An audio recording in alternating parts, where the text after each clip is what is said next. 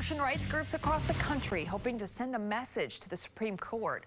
Bans Off Our Bodies rallies are set to happen in all 50 states, including here in the Bay Area. Annie Mapp joins us now live outside the courthouse in Tampa, where one of the rallies is happening this morning. Good morning. Good morning. These groups are demanding safe and legal access to abortion. These rallies following a U.S. Supreme Court opinion to overturn Roe v.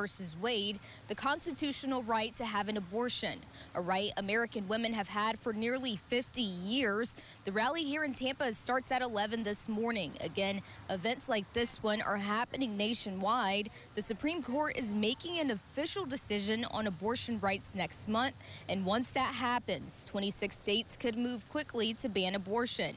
Here in Florida, Governor Ron DeSantis already signed a bill banning abortions after 15 weeks. That law takes effect July 1st. Since the leaked document, people have been rallying on both sides of this issue. It's killing of an innocent human life. We can do better than that. You've got myriads of opportunities. If you can't parent, you aren't forced to parent.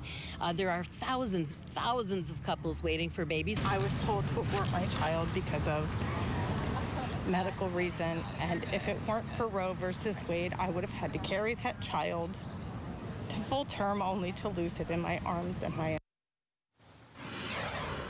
Abortion supporters today are hoping to show lawmakers and pro-lifers that they are not backing down. Again, this event starts at 11 this morning. Reporting live in Tampa, Annie Mapp, 8 on your side.